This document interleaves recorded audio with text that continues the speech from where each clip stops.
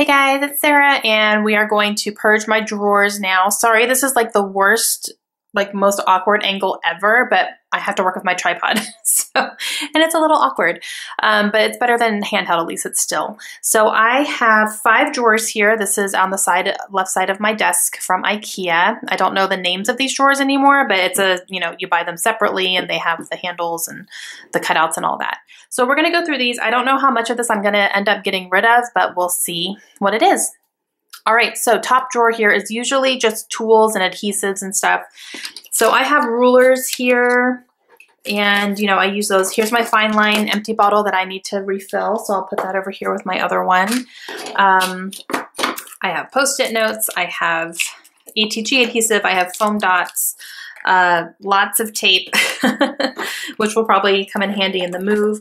So all this stuff really is, stuff I'm going to use and stuff I'm going to get use out of. There's nothing in here that I won't use somehow or eventually.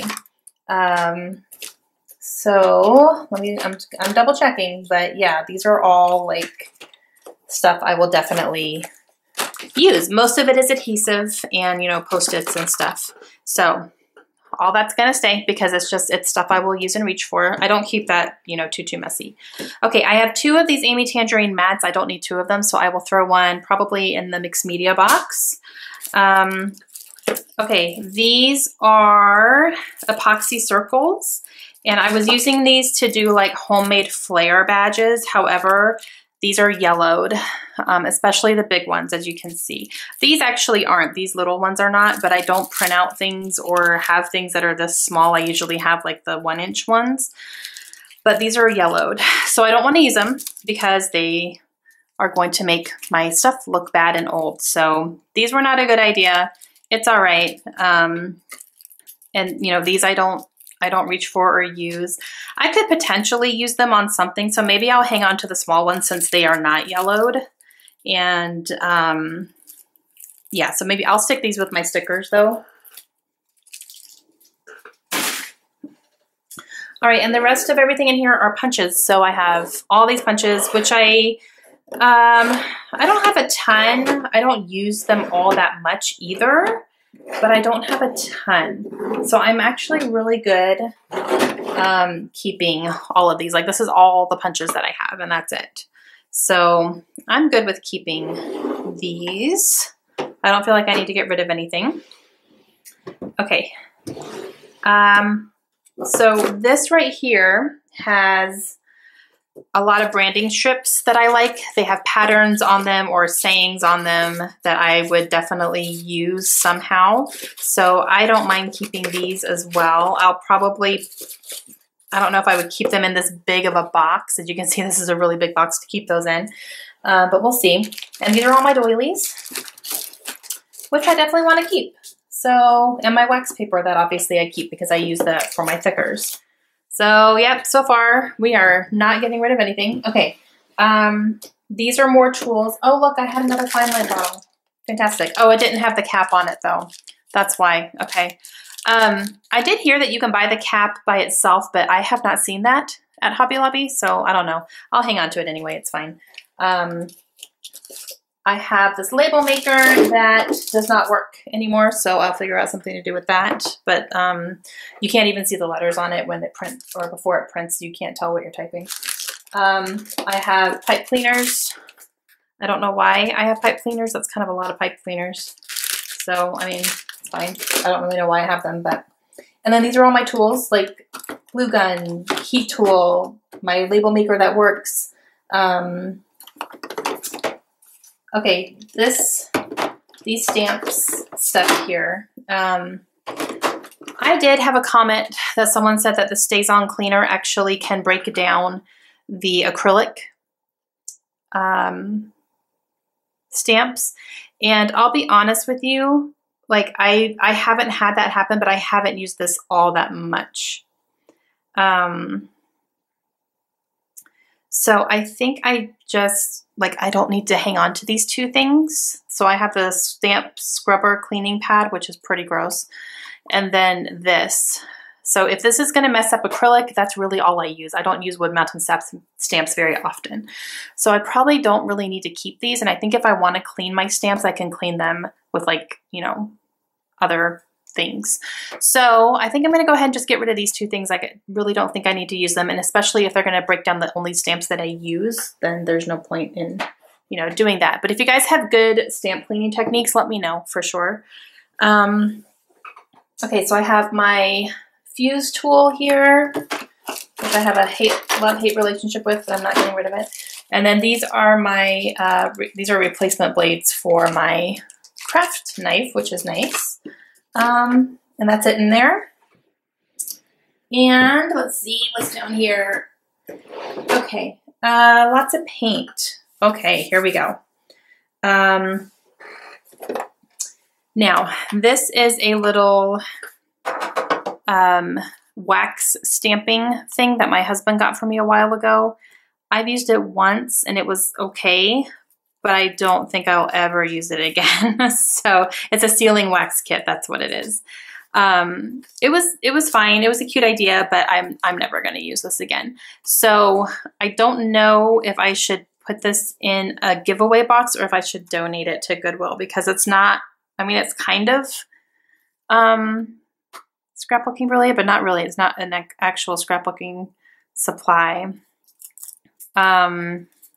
Okay, I think I'm just going to give this to Goodwill. I don't think I'm going to put that in a scrapbooking box. This is a close to my heart tray where you can put like powder or embossing stuff and then, you know, pour it back in very easily. So I'll keep this for sure. Watercolors, I'm going to toss this. I don't need it. It's kind of gross and the girls have other paints they can use. I have a ton of paintbrushes, which I'll keep. Lots of paintbrushes. Okay, here's another palette knife thing. So I'll put this with my mixed media bag. All right, here's some embossing. Oh, yay. I got like this pack of embossing powders and they came in these little tubes. It was a huge pack. I've used this stuff before and it's not very good. The stuff in the tins are much, or like the round things are much better, like the zing and all that. Like that's much better for embossing. I don't emboss all that much, but I think I would want to maybe hang on to the good ones and still give it a try. I think I don't want to get rid of it. I might want to get rid of these things, so maybe I'll put these in the mixed media and see if someone else who has more experience embossing and is better at it than me. I am a terrible embosser, you guys. I really, truly am. But I think I'll keep the big round ones because I think I want to dabble a little bit more into embossing. So I think I will just keep these and then the rest of them I will put in the mixed media bag. Yeah, okay. So not that like, oh, these are terrible, but I personally didn't like them. And I am like the world's worst embosser. So I may be completely wrong on that.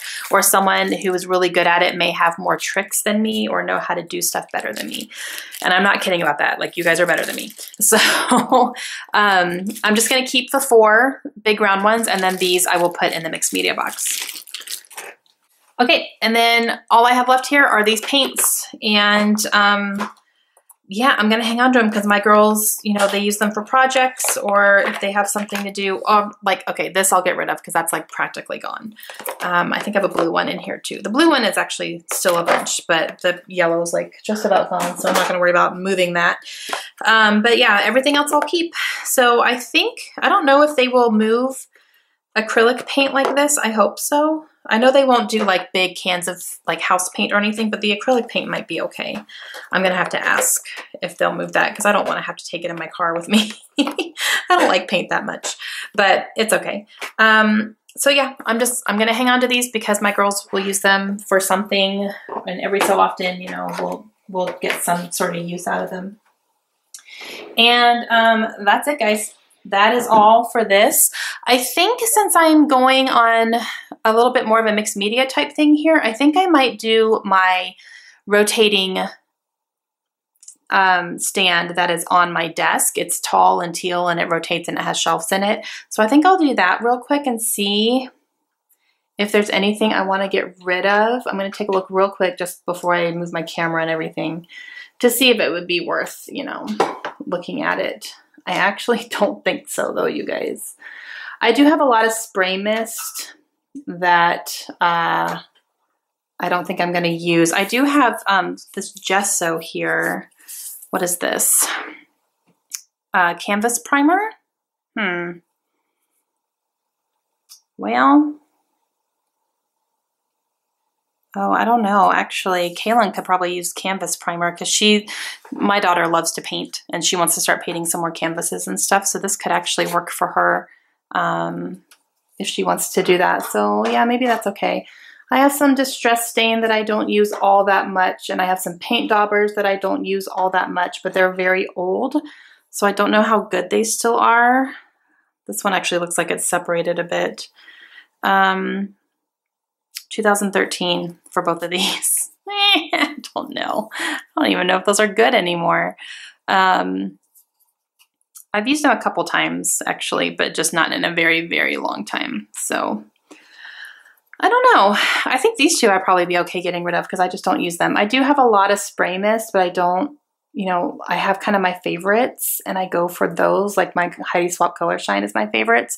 I do have a lot of Studio Calico as well, but I don't reach for them all that much. Oh, and then I have some Distress Paint here in Evergreen Bow, so I don't use this either. And another Mr. Huey's ink dauber that is not even open. So I think these things, you know, definitely I'm good to pass on. And then Distress Stain. I don't know. I don't use this stuff. If I use anything like this, I'm going to use Heidi Swapp. Okay, so for my giveaway, I've had quite a few questions of people asking when I'm doing it, how I'm doing it, how they can get in on it. I am going to be doing one giveaway video on my channel the first week of May. And I'm going to have everything in there. I don't know how many boxes I'm going to have to give away yet. My goal right now is 2. And I also plan to have a mixed media box because mixed media is not for everybody. So that's how it's going to work. And I will have that video up the first week of May. I'm not sure what day yet. I'm still trying to work everything out. But as soon as it's up, it'll be up. So make sure you guys are subscribed and that you can get notifications. I think if you hit the little bell icon underneath my video, you can get notifications in your email when I post new videos. That way you can see when it goes up. And it's just going to be a random giveaway. It'll be US only. I'm sorry, I just can't afford to send anything overseas right now. I just sent some books overseas and it's expensive. So, and these will be heavier. But yeah, so it's going to be US only. And I'm really, really hoping to get 2 boxes of stuff, and it's going to be completely random, you guys. I'm going to try to make it as even as possible so there's the same amount of stuff and the same type of stuff in each box, but I can't do like specific things. I just can't. But I will have a mixed media box as well, like a small one. Okay, so that's what's happening. And I hope that answers questions. Let me know if you guys have any more. And again, hopefully the first week of May, I will have the giveaway video up. So be on the lookout for that if you guys want a chance to win one of the boxes. So that's going to be it for me today. I'm going to keep on purging so I can have more videos for you guys soon. And I will see you guys again later. Have a great day. Bye.